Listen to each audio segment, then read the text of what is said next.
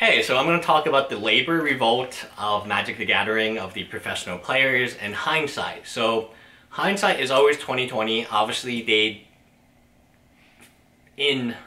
kind of made better off. I don't want to say better off because there was a lot of stress, but essentially the Platinum Pros got back their fees, their $11,000 fee a year, and they also got another $50,000 bonus, I guess, if you will, prize support at the premier event.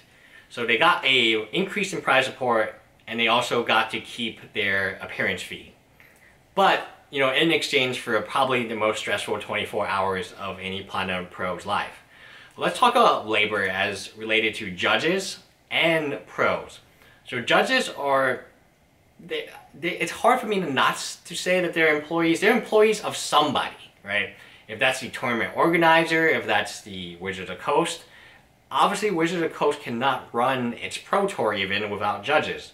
And GPs are run by organizers, which Wizards of the Coast has its hands all over. It's, you know, the branding, right? If they didn't want you to use their branding and they didn't give you a GP, you're not going to be able to run a GP.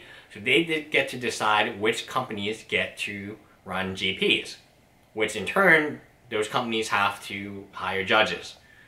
Hire is a loose term. I always liked the idea of the judge packets. I felt that was pretty good compensation, and not every judge sells those packets, and that's what it is. I think it's actually amazing because a judge friend of mine has all the promos he's ever received, and including the Teresa Nielsen lands and all these amazing promos, and he talks about, oh, I judged at this event, that event, this event, that event. And he has a good time. So not everyone sells a packet of promos. Some of the judges I know keep them for sentimental reasons. Now that's where I'm going to go with the pros and the judges, where Wizards of the Coast feels like you as a pro should be playing this game for free. You should market this game for free. You should do all of X, Y, Z to get a greater player base, give us more money, generate more income for Wizards of the Coast for free, or for a very low pay. I watched that documentary, and it's kind of, these are the highest level. They're the highest Platinum Pros. These are the best Magic players in our game today, and they make the most money, but they're still not making very much money. And that's surprising, because if you look at chess even, or you look at any comparable hobby, League of Legends is not comparable, but I'm going to use it as an example. They make six-figure incomes, right? Those players, the teams.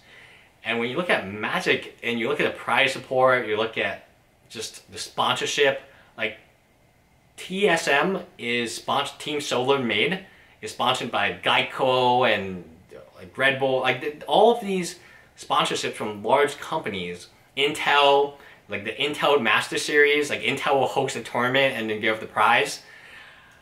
That doesn't exist in our hobby. It shows, because the best players are barely making enough income to survive. And then the Wizards of the Coast's concept is to take away that amount of money, the limited amount of money that they began with, and just cut. Because I can tell you, although they didn't cut this time because the negative press PR was very bad, they will cut eventually in the future. This is where they're going. They're not going to continue to support pros. The writing is on the wall, right? It's very clear that they don't feel like a pro Magic player should even exist, because they made that statement saying that the Platinum Pro was supposed to help pro Magic players have a living standard. And then it wasn't doing that, so our solution is to get rid of it. I would say the solution is actually much more simple. It's to reformat it, to find outside sponsorships. If, you know, Red Bull, Monster, Hot Pockets, I mean, Mountain Dew, there's plenty of sponsorship. Just go look at, you know, the foods, Little Debbie's. Look at the food that the game store is selling, that your game store is selling at F&M Magic, Friday Night Magic, and those could all be sponsorships. if I owned a manga company, I would sponsor it. I would be like, oh yeah, this is kind of the same. I would do it.